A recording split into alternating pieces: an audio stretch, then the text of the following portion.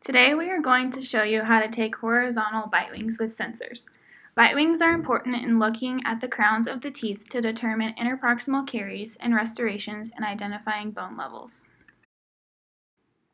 To begin, make sure you as the operator are wearing proper personal protective equipment.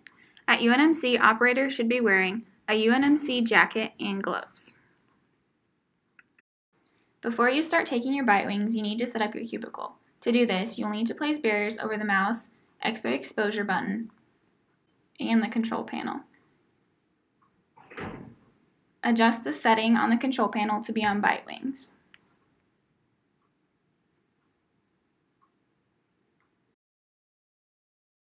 Make sure to bag the back of the patient's chair.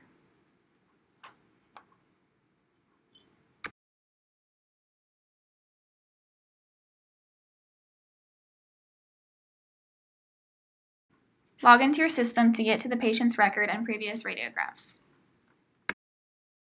Next, you will set up the instruments. To take horizontal bitewings, you will need a horizontal bitewing bite block, alignment rod, aiming ring, XDR sensor size 2, and a thyroid collar. Size 2 sensors are normally used for bitewing projections. Size 1 sensors can be used on children when taking bitewings.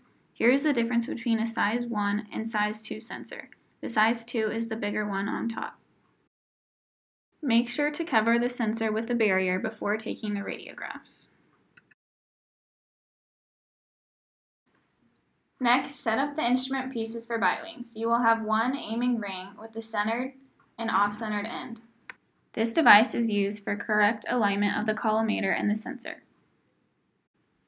Take the rod labeled bitewing and insert the prongs into the horizontal bitewing bite block labeled HBW. Insert the XDR sensor into the bite block gently, and then center the sensor within the ring. The centered end of the ring is used for bitewings. Make sure the sensor is set up so the wire will be coming out of the mouth. Before taking the X-ray, you will need to seat the patient. Direct the patient to sit down and instruct them on what you will be doing today. The patient will need to be wearing the thyroid collar and be sitting upright with their maxilla parallel to the floor. To do the premolar bitewing, instruct the patient to open wide. Place the sensor between the tongue and teeth. Place the sensor to cover the distal half of the mandibular canine. The bite block portion should be rested on the occlusal surface of the teeth. Instruct the patient to close slowly. For a premolar projection, the distal half of the canine needs to be captured, ideally with open proximal contacts. Next, adjust the tube head and have the positioning indicating device parallel to the rod of the alignment device. Instruct the patient to hold still, leave the room, and expose the patient. After the sensor has been exposed, move the tube head away from the patient, ask to open and remove the bite block. Review the image. Here is a good example of a premolar bitewing projection. Most of the contacts are open, or with less than 1/3 of enamel overlap. All the crowns and bone levels can be seen. To do a molar bitewing, the sensor needs to be far enough back to capture the most distal surface of the last molar and open proximal contacts. Ask the patient to open and place its sensor, and ask them to close. The position indicating device should be perpendicular to the buccal plane of the molars and parallel to the rod of the beam alignment device. Leave the room and then expose the patient. Ask the patient to open and remove the device from the patient's mouth.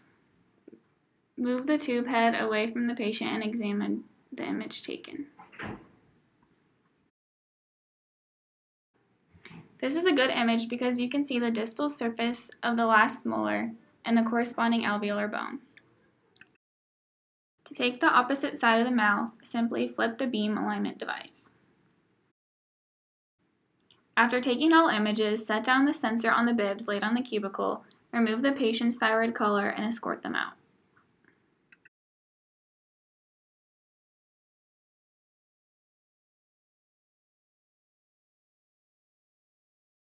After escorting the patient out, proceed to save images and clean up the station.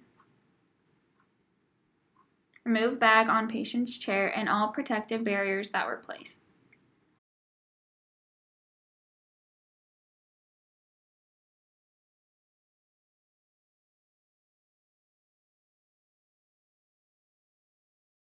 Place used instruments back in the cassette and return to central dispensing.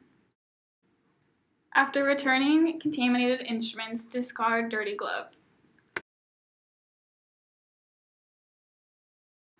Use hand sanitizer and put on new gloves.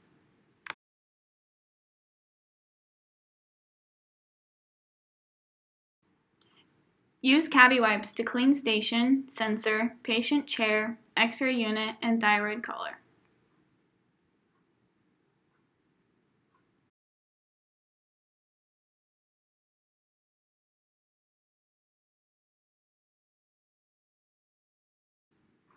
Return everything to its original position and sign out of the computer. And that's how you take a horizontal bitewing.